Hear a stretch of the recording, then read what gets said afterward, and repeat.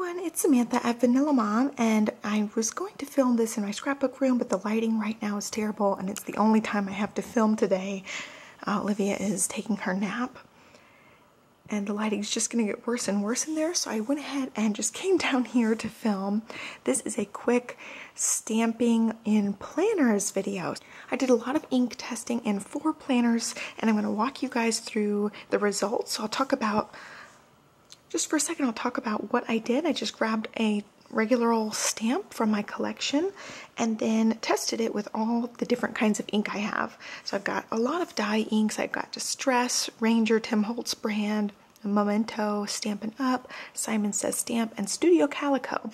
I just stamped a couple of them in each thing. I picked lighter colors because I am expecting bleed through in all of this. And I also picked up some new inks to try for planner stuff, these color box chalk inks, and I also picked up some Simon Says Stamp hybrid inks just to give them a try. And so basically I stamped all of the planners the exact same way, and then I just looked at the back of the pages. So as you can see, there is a ton of bleed through, and actually even on the camera I think it shows a lot more than it does just looking at it here. So of the Stampin' Up ones, only this one, the dark pink, looks really bled through. The other ones are pretty subtle, and I could live with that. So I went ahead and circled the Stampin' Up one for this planner. This is the Simplified planner from Emily Lay, and I do have a review of this one on my channel. I've been using this one as my main daily planner right now, so I could definitely get away with using some of these lighter Stampin' Up colors, and this one I could totally get away with it because the great thing about the Simplified planner is it's a page a day. So I only have to worry about bleed through for one day basically. So if I say I stamped this page, the next page there would be a little bit of bleed through, but I would just have it for one day versus, you know, half of a week in most of the other planners. So definitely could get away with probably more than that. Especially like on the second day, I could go wild and stamp on it because I know it's not going to affect anything but an old page. So in the Simplified planner. Next up is my Limelife planner, and this paper seems to be a lot thicker, so I did circle a lot more in this one. The paper is just really nice thickness, and I could probably get away with these bottom two, although they do have some shadowing. It's not nearly as bad as some of the other planners. So I could use any of the dye inks pretty much, and the chalk inks, definitely the top 2 are right here. You can't really see them. The other 4 you can see, but I loved the way they looked, that I'll probably end up using some chalk ink.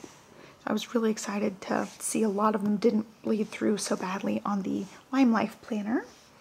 Next is my Plum paper planner, and this paper also is a little bit on the thicker side, so I was able to circle quite a few things on this one. The color box, especially the lighter ones, and then Stampin' Up! And Studio Calico. So I'll show you the back of these. And for my own personal planning, I probably could get away with using some of these that shadow through just a little bit, but the Simon Says Stamp regular ink and the hybrid inks were definitely fails on this paper. And then last but not least is Erin Condren, and I was really surprised that not a bunch bled through. I feel like Erin Condren's paper is on the cheaper, thinner side, just like the Simplified planner, but I was able to circle quite a few.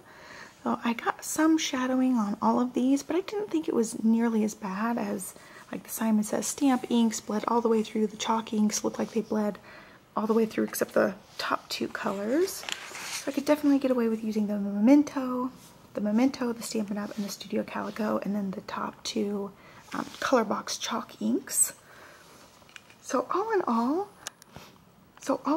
with the inks, I was really impressed with the Stampin' Up! Lighter colors not bleeding through all that much because I've heard dye inks are the worst, and I ended up having more dye ink success than chalk and hybrid ink success.